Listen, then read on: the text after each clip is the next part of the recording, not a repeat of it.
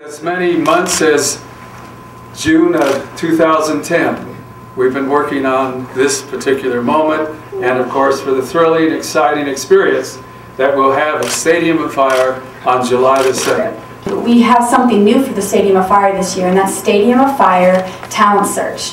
And what will happen is, up until March 15th, you can submit videos online at freedomfestival.org of your talent. It doesn't matter if it's a musical talent, or maybe you have a novelty act, or maybe you are a juggler or a dancer.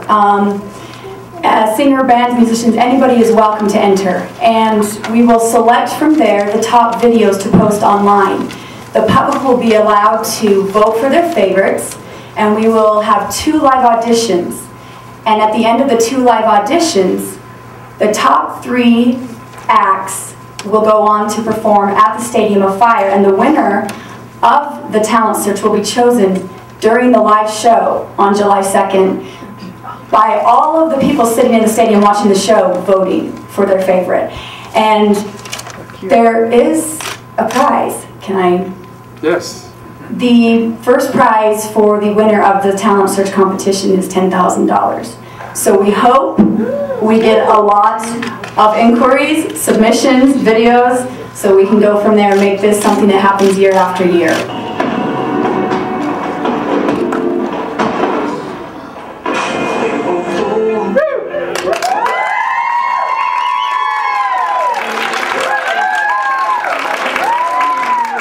I'm excited about Brad coming, but I'm also excited about David Archuleta coming.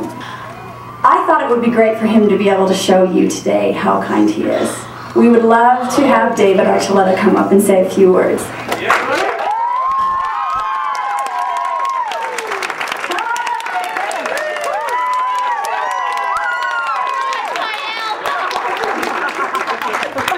Hello everyone.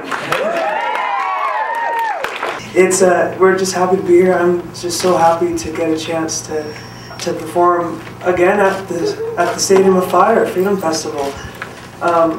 My first time getting to sing, I got to sing the national anthem when I was 12 years old, and it was a pretty mind-blowing experience, and it was just kind of like, oh, a lot of people, but no, it's great getting to come back and really get to just come back as a guest once again, and get to do just celebrate in a way that has always been very special. Some of the things I remember most when I was able to go was able to perform previous times was just seeing the troops and their reactions to watching, and it was just cool.